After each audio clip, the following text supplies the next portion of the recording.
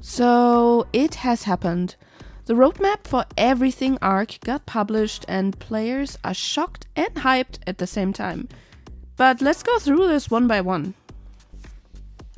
Starting with ARK 2, it was one of the most highly anticipated pieces of news from the recent ARK update that was related to the release of ARK 2. It took us only a little by surprise that it would be delayed. Surprised that the new release date is actually at the end of next year, so 2024. But until then, we will get some content, but not everybody will be very excited about this.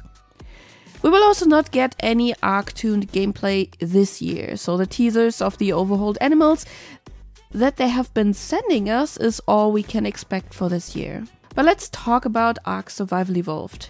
Let's talk about the good old ARK as we know it. ARK 1 will get its very last content update in June, so in about 3 months from now.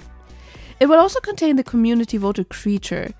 This also means we will not get another TLC for ARK 1 anymore. In August, all official servers will be put offline. Yes, you understood this right. All ARK 1 official servers will be put offline.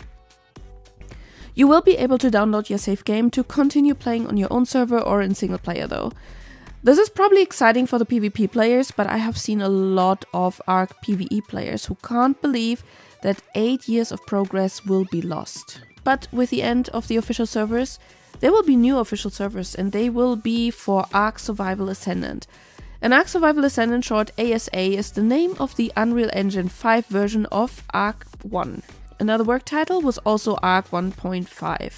While it was announced it would be a free update, it won't. The base game with all free community maps will cost $50 and each season pass for the story maps will cost an additional $20, which means about $90 in total for the whole package.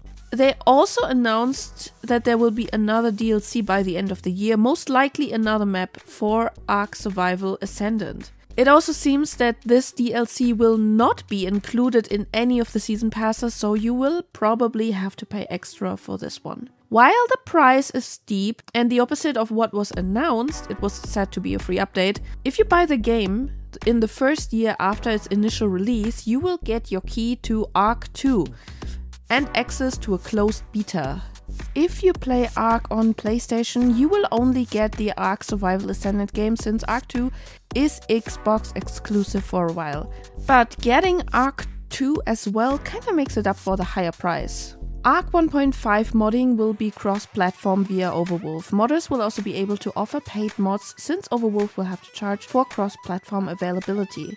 The mods available on Overwolf will be vetted by Overwolf and Wildcard. Priority is with the sponsored modders for now. So if you're now confused what all of this means, ARK Survival Evolved 1 is going to be switched into maintenance only. Official servers will be taken offline. There won't be any updates other than bug fixes anymore. ARK 1.5 or ARK Survival Ascended will basically take ARK 1's place. It will get further updates and all technological advantages of Unreal Engine 5. It is a complete new purchase. You buy it in the Steam store. It will cost $90 including all story DLCs and will have ARK 2 included when you buy it in the first year after release. But now coming to the survival of the fittest. The survival of the fittest will be integrated into ARK Survival Ascendend as a game mode. It will contain a lot of changes like local lobbies, matchmaking, cosmetics, etc. Everything we basically have asked for. It will also be in Unreal Engine 5 and support cross-platform and cross-modding. On top, it will also get a Scorched Earth map. If this is the map that was initially made for the old ESOTF or if it's actually Scorched Earth as we know it, we will see. Oh, and if you're an ARK mobile player, you will also get a revamped version based on the Switch version. But this one will get its own roadmap. It was just a little side note at the end of the community crunch. The ARK animated series for now is in post-production, but nothing else when it will be released or especially where. No news, maybe we will find out later. And that was a lot, wasn't it? But let's put this into a proper timeline. June 2023 is the last update for ARK Survival Evolved, so ARK 1. August 2023, the official servers will be shut down. Also in August 2023, ARK Survival Ascendend will be released, and with it a new set of official servers. In the end of 2023, we will get a new content DLC for ARK Survival Ascendend, and it will most likely be a new map.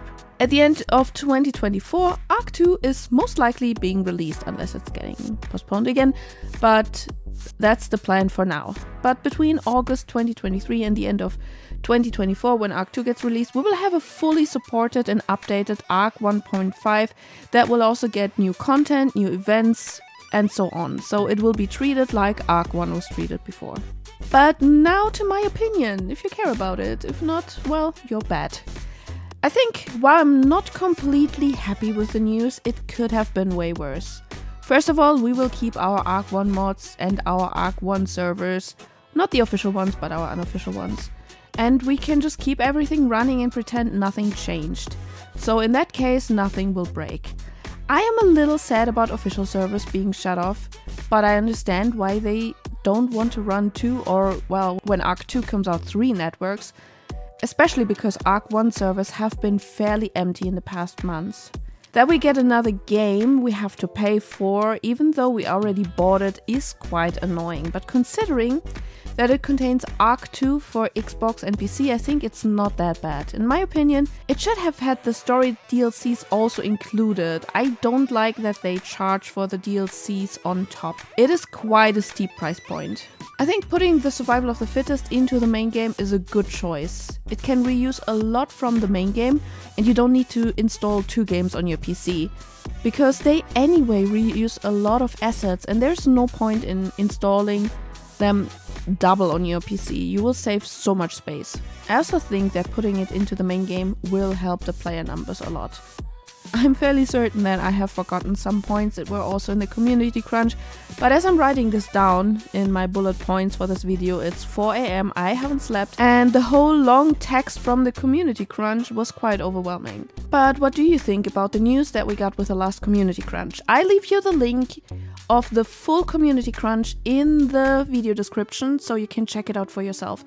Let me know in the comments what you're thinking, but keep in mind, keep it civil, keep it fair. We want to have an adult conversation about it here. And that's it. If I find out more, I will let you know. And I'll see you in the next video. Have a good one. Bye!